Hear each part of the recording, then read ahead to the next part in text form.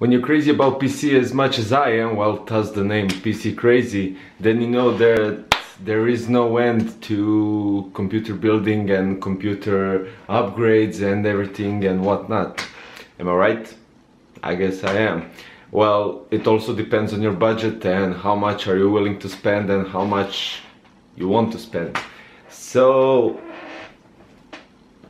because of the water cooling over there in my case, I can't place any hard drives except for 2.5 inches, and I have 3 slots for those, and now there's only one SSD in there, and I don't want to buy 2.5-inch hard drives because there aren't any, or if there are, they're really expensive with 7200 RPMs.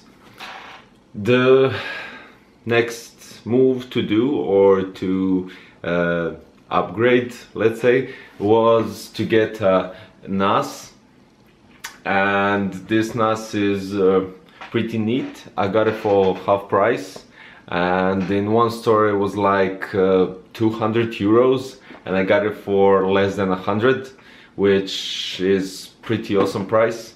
And it has a LAN port, 1 gigabit per second. It has an USB, and I don't know really, it's USB 2.0, but it doesn't matter. If I put it on network, I could access it through the remote cloud access, I could access it through the router, anything on any of my devices. I mean, laptop, smartphone, notebook, computer, or whatever, or gaming consoles. So it supports 2 disks, but let's stop there and let's open the box to see what's inside.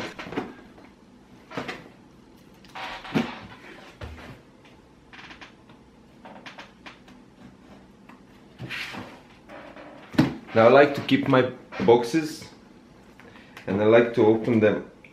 That's why I open them very carefully, so I don't scratch them or anything like that. But I guess this one is just a bit harder to open. So give me a second. Okay. Here we go. Now, as you saw in my other unboxings, much of those parts are first time that I have, so this is my first NAS, and we'll see. Okay, so we got the first box here, and they're all really heavy to open. So we got some blue LAN cable, or UTP, or however you spell it. It fits my build. Cool. And we have some, I bet these are for HDD, but we'll see about that. The link, we have some manuals, we have some CDs, we have loads of stuff. Forget that. And something I didn't count on, we have this power supply, and I hate this kind of power supplies because they take up 2 jacks for the current power, whatever. But let's get to the main thing.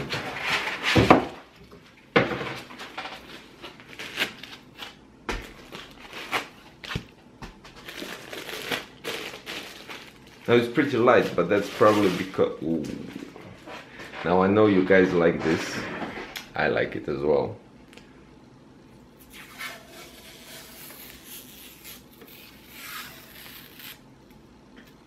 Awesome feeling, I don't know why. And let's find the other part.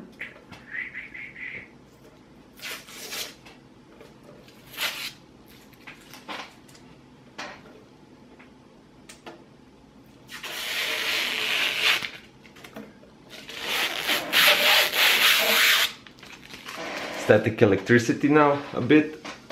So okay, we have the LAN connector, As already said, 1 gigabit per second. We have USB, we have power. You have a small ventilator here, probably to cool down the hard drives. You have some LEDs. This is for the left hard drive, this is for the right hard drive, USB and power on or off. Now you have a push button over here, which hopefully pushes the top compartment out, and you have some PCB boards. Now it supports RAID 0, which means more speed. You have RAID 1, which means mirroring, and you have just a bunch of disks when you put all your disks in, and they don't come in any RAID field. So this is a pretty cool little thingy that will help me access my documents now, because you see over there no room. But okay, so I have my two hard drives here. They're both 2 terabytes, Seagate Barracuda, 7200 RPMs, and they're all filled up. And when I say filled up, I mean they're like, I don't know if I have any space left.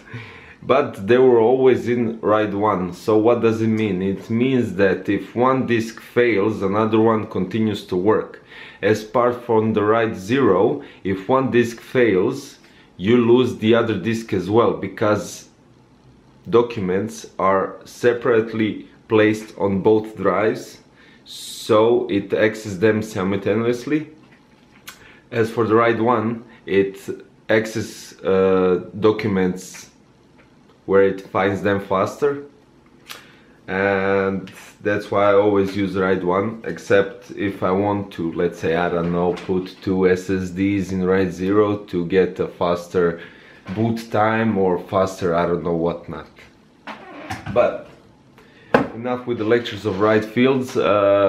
This is it. This is Saturday, and I'm recording this in advance because I'll be probably working on Ultra Europe, and this won't be taped on Saturday or Friday. This is taped today on Thursday. So guys, sorry, Wednesday. So guys, thanks for watching. See you on next Wednesday, and like, share and comment if you will. Bye.